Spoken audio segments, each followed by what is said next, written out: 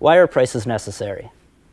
The pricing system offers an information generating, gathering, and transmitting process that is able to call up widely dispersed information that no central planning agency, let alone any individual, can know, possess, or control on their own. Prices play a key role in transmitting economic information.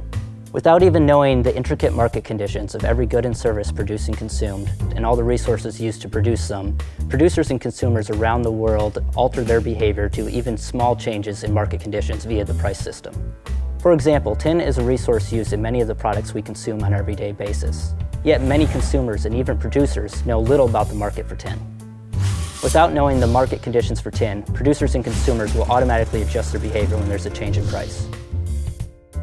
A disruption in the supply of tin, say a mine collapse, will automatically lead to the rise in the price of tin and products made with tin.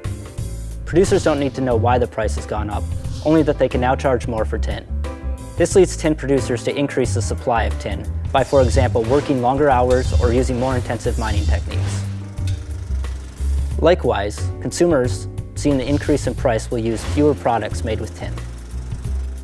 As we have seen, both producers and consumers have adjusted their behavior to account for the new market conditions of tin, as a response to the change in price.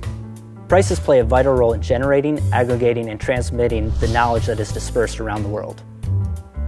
It would take months, maybe even years, for government officials to evaluate the current production levels of the remaining mines, evaluate new technologies, and decide which mines can produce more tin.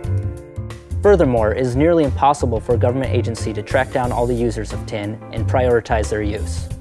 In a free market, prices adjust automatically to changes in conditions, preferences, and technology, relaying the relevant information to producers and consumers. Governments frequently attempt to interfere with this formation of prices, either by replacing the price system with the Central Planning Board or by adjusting prices using price controls. Throughout history, this has led to scarce resources being grossly misallocated. This is why it is necessary to allow the price system to function free of government interference.